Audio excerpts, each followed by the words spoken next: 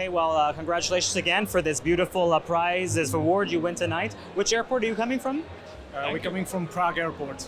Okay, Prague Airport, that's a pretty well-known one. So, who would you like to thank for winning this award? Anyone in particular, or your? Well, it's obvious answer. I mean, we like to thank to all of our employees who've been through a very difficult period of COVID, as all airports around the world.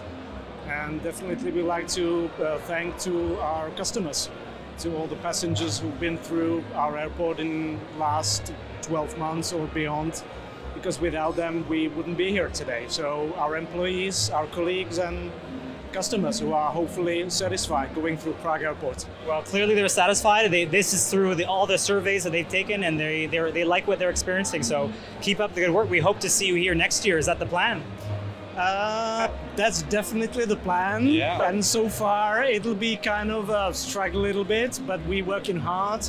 And this is our ambition to be here again, definitely. I think our industry has been through a lot already, so if we've been through this, I think we can do a lot more. So that's it. Congratulations on the great award. We hope to see you here next year. Thank you. Have a good night. Yeah. Okay, thank you very much. Yeah, thanks. Bye-bye.